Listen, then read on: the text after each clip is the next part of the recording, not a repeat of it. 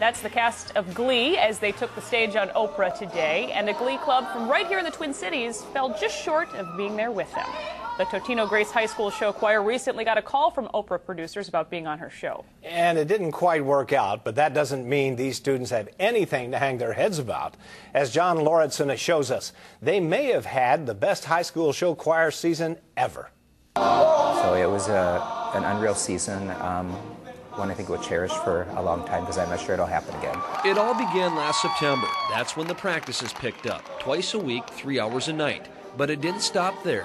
I know I'd go home after like 3-hour practice and sing in the shower and then practice the dance after, you know, like we just never stop singing and dancing. Like, it's just so fun. And when you're having fun, the winning comes easy. More than 80 Totino Grace High School students made up the show choir team this year, and they didn't lose a single performance. Pretty impressive considering show choir competitions involve singing, dancing, choreography, and numerous costume and set changes. And on top of it all, there is a time limit.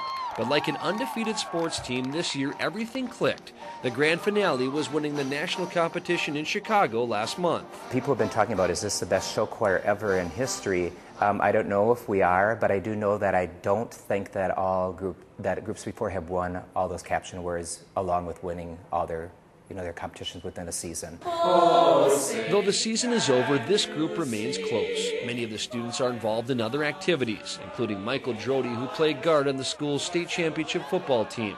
About the only disappointment he has had this year was not getting to be on Oprah's show. I mean, I guess you can be a little disappointed, but to know that Oprah was watching is good enough for me.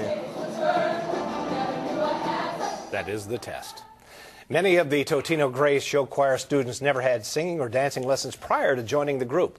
One high school poll currently had them ranked #1 in the nation. Well,